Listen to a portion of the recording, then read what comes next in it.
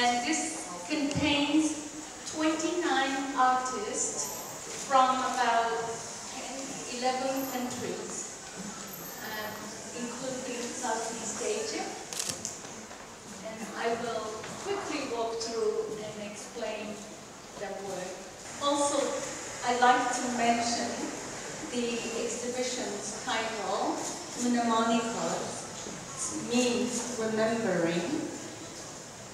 And the reason why I chose it is because textiles, fabrics, fibers have inherent quality to keep history and memory. He is considered a genius in textile design.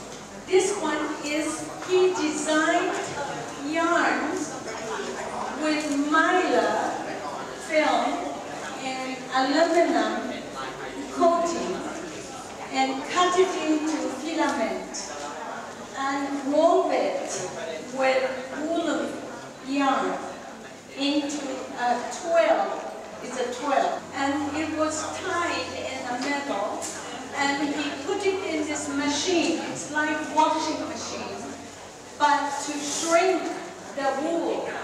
The wool shrinks when it's washed hard.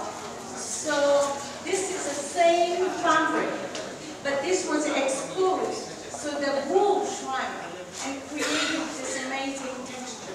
So this one is also metallic yarn, aluminum, and nylon.